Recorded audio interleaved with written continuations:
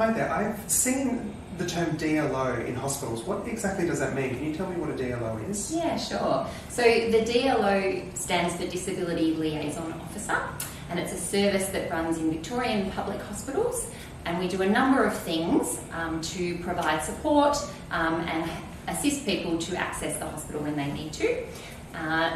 Things that we might do, things like advocating for longer appointment times, or making a note of patient care preferences so that people are provided their care the way that they need it to be provided, and also navigating hospital processes. Hospitals can be confusing places, and so the DLO can support you through that.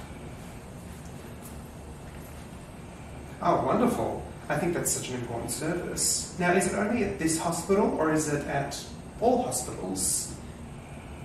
So it's at all Victorian public hospitals, not in the private sector, they have a different process. But yes, DLO services, they might look slightly different at each of the different public hospitals, but in the public hospital system, yes.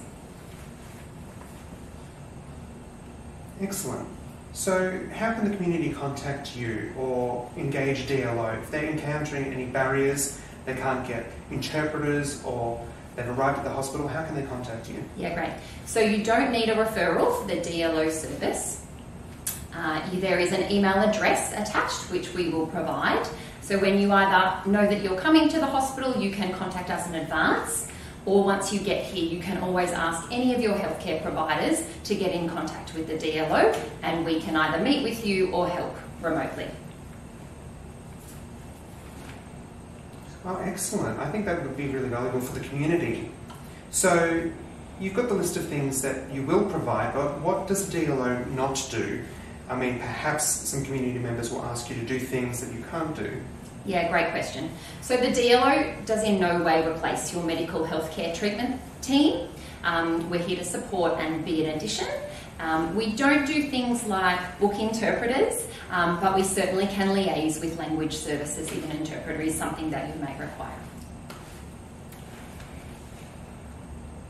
Oh, so you can assist them with the booking of an interpreter. Oh, that's excellent. But you won't actually do any of the medical work itself. You're just helping with access. Exactly. Well, thank you so much. I hope this means the community feel a bit more informed and that they can contact the DLO when they come to the hospital. We will put the email address either at the bottom of the video or within the transcript, and you'll be able to contact them in the future. Fantastic. We hope you do. Thank you so much. Thank you.